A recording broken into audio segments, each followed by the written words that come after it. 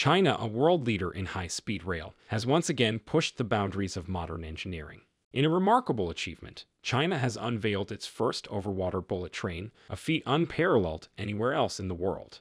Combining speed, elegance, and breathtaking views, this technological marvel is set to redefine the future of transportation. What's even more impressive is that it was constructed using AI-powered robotics and environmentally friendly steel. It's also fully automated. But this $7.4 billion project wasn't made without controversy. The new railway line has a stop just 10 kilometers away from Taiwan, signaling the project's profound geopolitical significance by connecting the Fujian province to the independent island of Taiwan.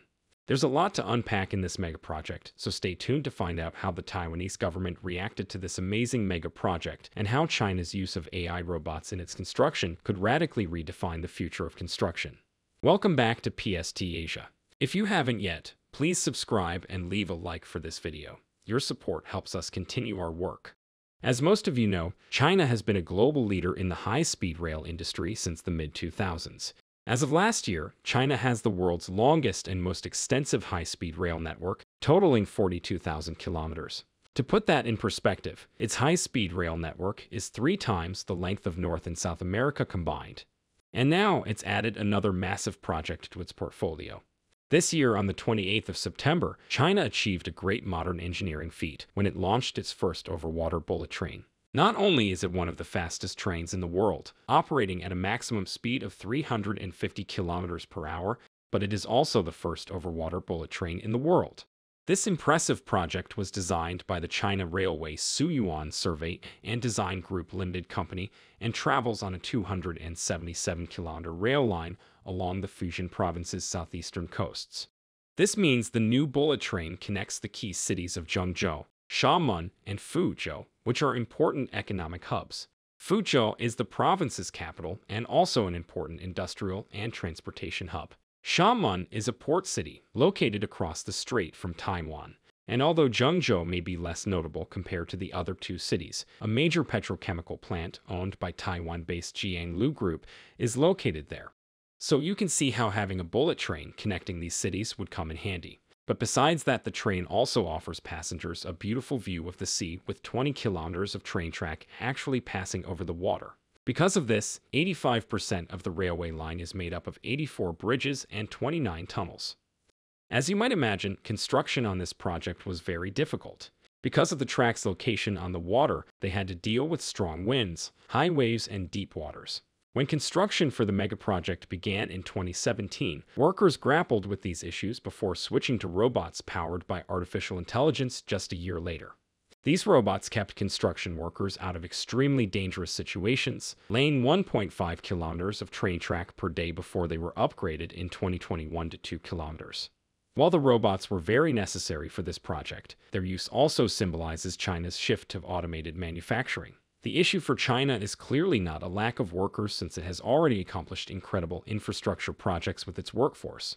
But the lockdowns caused by its zero-COVID policies shut down work on a lot of projects. Not to mention, the rapid increase in labor costs have also put a wrench in China's ambitious infrastructure plans. From 2019 to 2020, labor costs jumped from $5.78 to $6.50, which is why Chinese officials are relying more heavily on a robot workforce to keep up with production demand. This, combined with its birth rate dropping to a record low of 1.09 in 2022, the lowest of any country with a population over 100 million, might necessitate the use of robots in the future. There are other benefits to using a robot workforce as well. Automated technology can collect real-time data from the construction site and transmit it to warehouses, streamlining the process for supplying materials and components. It looks like China sees automated construction as its future. Their factories already use robots for almost every step of the assembly process, so the next step is to eliminate the need for construction workers in their infrastructure projects as well. But besides AI-powered robots, there are some other very interesting details about this project. For one thing, the Chinese government used corrosion-resistant steel, which has chromium added to its surface. This protects the steel against moisture, preventing rusting. Aside from being durable and long-lasting, stainless steel is also good for the environment because it is non-toxic, easy to recycle, and requires less energy to produce than other materials. But aside from the construction process itself, there is a lot that makes this overwater bullet train interesting. The project was first announced in 2015 as an addition to the Fuzhou-Xiamen high-speed line, which was already operating at over 100% occupancy. Because of the Fujian region's mountainous terrain, the transportation system had become strained, and the new addition would help alleviate it. However, the real reason for this project was much more than just improving connectivity in the region. Fujian is significant for another thing: its proximity to Taiwan. In fact, Fujian is the closest part of China to the independent island of Taiwan. For perspective, Xiamen, one of the cities this train line connects, is just 10 kilometers away from Kinmen, a western region in Taiwan.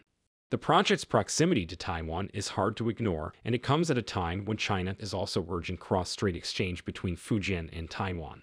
China has already announced its plans to turn the Fujian province into a zone for integrated development with Taiwan. So it's clear that China built the railway with that goal in mind.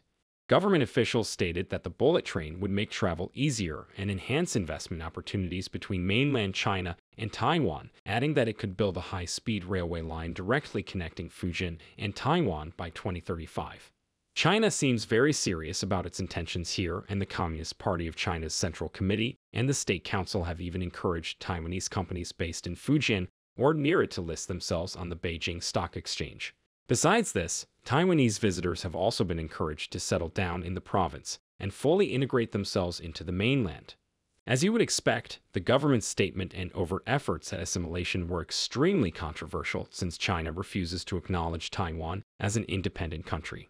It seems that China was hoping to flex its power and try to establish Taiwan's place as part of China by connecting the two countries via railway without Taiwan's permission.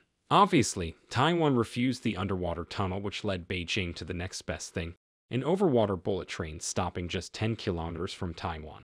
However, Taiwanese defense officials have noted that the Taiwan Strait is a natural barrier between mainland China and Taiwan, and stated that Taiwan will continue to defend its national sovereignty and integrity of its territorial waters, lands, and airspace, making it clear that the Taiwanese government only views these plans as the CCP's wishful thinking. Political tensions aside, any railway project connecting mainland China and Taiwan would face extreme technical difficulties, including drilling through complex layers of granite rocks and building around two earthquake fault lines in the Taiwan Strait. A Chinese government scientist even said that if this link happens, it will be the largest and most challenging civil engineering project of the 21st century.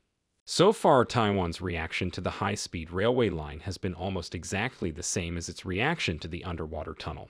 The Council has also pointed to China's domestic economic problems, countering Beijing's claims that linking Fujian and Taiwan would improve its economy, since mainland China can't even improve its current economic situation. On this note, it's also possible that part of China's motivation for linking Taiwan with mainland China is the opportunity to capitalize on the growing Taiwanese economy fueled by Taiwan's dominance in the semiconductors industry.